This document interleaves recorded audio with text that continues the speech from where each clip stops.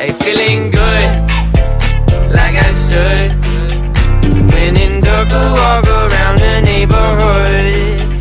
Feeling blessed, never stressed.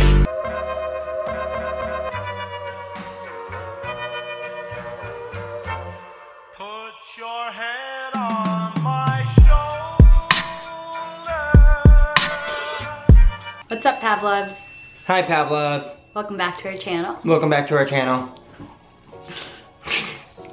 Stop. Ah. Don't copy me. Don't hear me. Anthony is an idiot. Pavlov is a god. Praise God. So, we just got back from our trip in Portland. We had a really fun trip, but we wanted to talk to you today about what it's like to travel with your dog on an airplane and how you can do that. So for Alaska, check-in was really easy. You have to submit your paperwork 48 hours before your flight. So I submitted it online. I got confirmation that Pav was good to go. You didn't even need to go to the check-in counter because we got our boarding passes right away.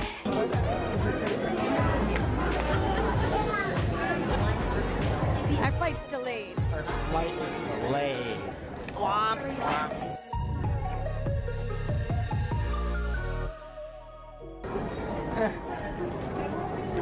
Let's go. He's scared of elevators or escalators.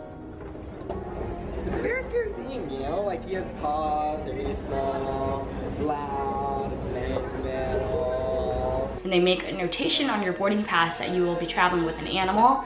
And then going through TSA is pretty smooth. They even let you sometimes go to the shorter line because you have an emotional support animal, which is awesome. It's a pretty interesting process. I mean, we've gotten used to it, so I'm like really down with the routine. But Tram has to go through the metal detector, and they make you kind of take off all the leash and the harness and everything involved. You don't go through the 360 one. You go through like the remember the old ones, just the standard like boxed ones. So you take off the leash, the harness, and then you grab your pet. So I just carry Pav because he's light enough to be carried. We walk through, you have to wait there because then they have to like do this wipey thing. I think it's like a bomb detection thing where they wipe your fingers, they put it through a machine. The woman said it took 12 seconds. You wait to be cleared and then you're good to go.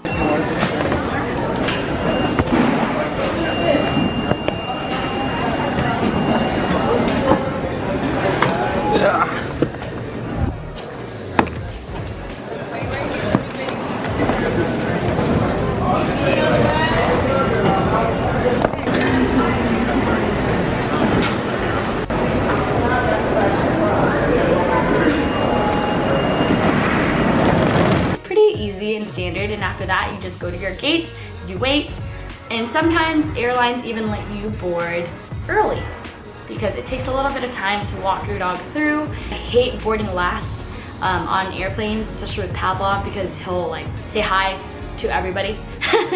You guys will see this in some of the clips, like everybody wanted to say hi to him, everyone wanted to touch him. Oh Lord.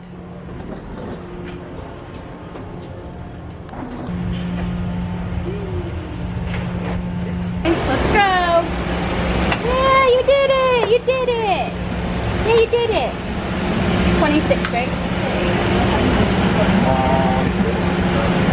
17 Portland. As soon as you find your seat, please be mindful of it.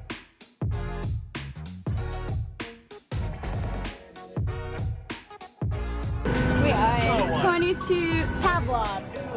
Say Pav. Pavlov. Pavlov. Say Pav. Baby. Come on, Pav. Ready? It was nice to be able to board a little early with some extra time. So ask your airline ahead if you can board early. One other note if you're traveling with your dog is that luggage and carry-on space has to be shared with your dog. And so on our carry-on, I mean, we had our 2 carry-on luggages. We each had our own backpack, but then we had to make sure that we had Pavlov's food and his treats and the backpack and his toys and everything kind of packed in there. And when Tram was going through security and Tram was handling Pavlov, walking through, navigating the scary spaces, I had, you'll see or maybe not, that I had both of our luggages, my backpack, Tram's backpack on the luggage.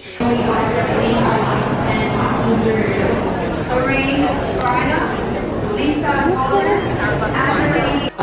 time so that we can kind of navigate this space appropriately. And so it felt like going through like Disneyland at times, or something kind of just, it felt really crazy. So just make sure that you allow a little bit of time and flexibility to go through the airport with your luggage and everything like that, or try to get a little bit of help if you can. We usually get there about 2 hours early just to make sure we have ample enough time to check in, go through the gates. We don't have to run and rush. You know, we can take our time getting to our gate without stressing too much.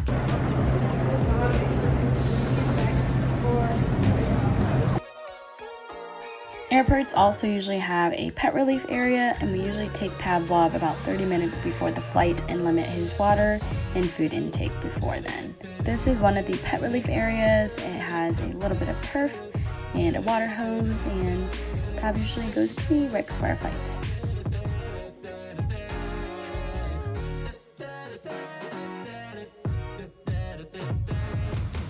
As always, life tip, just get there early. Pav is almost like an extra luggage, and a luggage that's even harder to control because he's like moving around and looking for schnackos in the airport.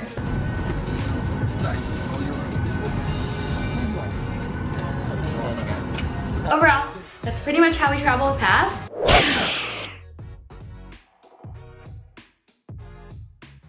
Before we resume this video, I just wanted to talk about this PetSafe Walk-Along Outdoor Harness that we took along with the trip and we really liked.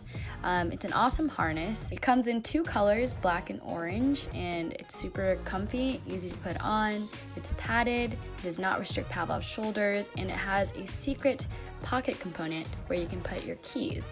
So if you're going hiking, it's an awesome place to store your keys so it doesn't get lost.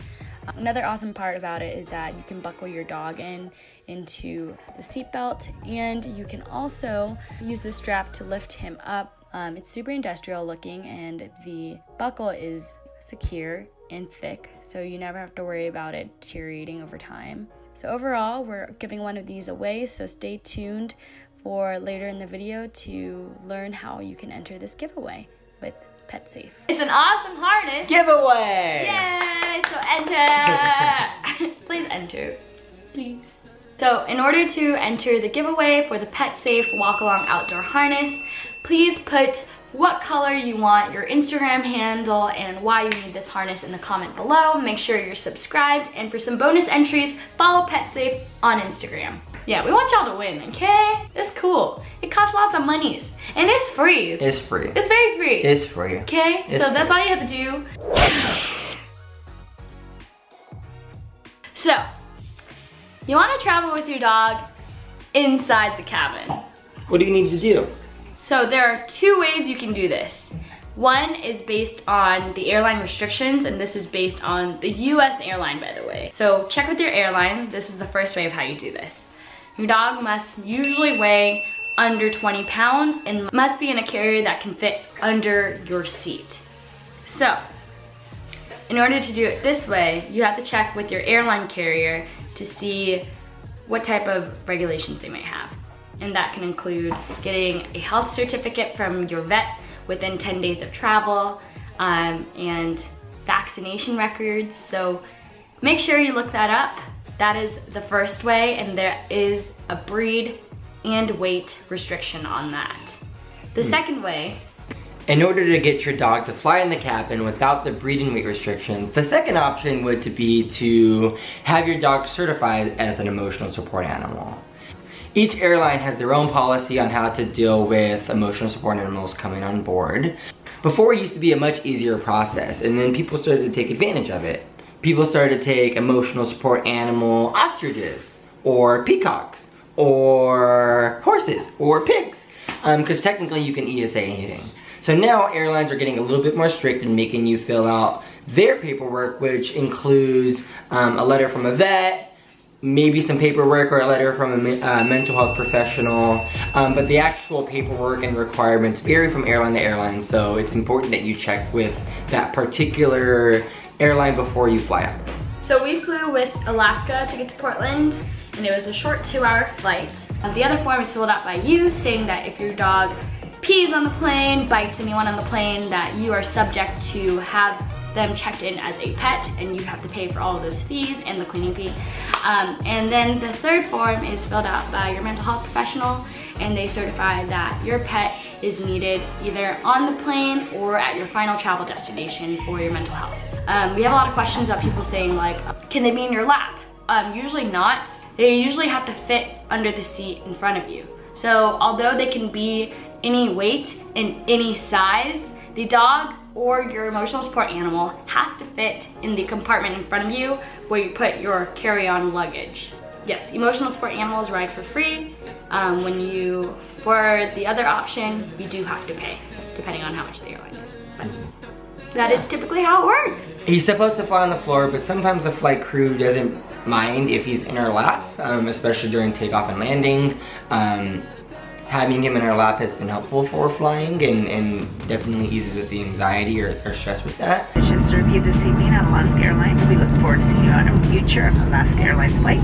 Have a wonderful stay here in Portland or wherever your travels may take you. But for the most part, he lays on the floor and he's a good boy. He sleeps the entire time. Yeah, so we're really lucky that Pav is behaviorally a really good dog on the plane. I wouldn't recommend this if you know your dog is not a good flyer, because you can be subject to getting kicked off your flight and buying a whole nother flight and then buying a seat or like a pet ticket for your dog or animal. So the airplane can be a really scary place, especially during takeoff and landing. The airport can be a really scary place. A lot of luggages, lots of sounds, lots of unfamiliar smells and sights and people. So yeah. People hate airplanes and airports. You can only imagine how much dogs do as well. But overall, that's pretty much how we travel with Pav. We hope you guys enjoyed this video, and remember to enter the giveaway. We will see you in the next vlog.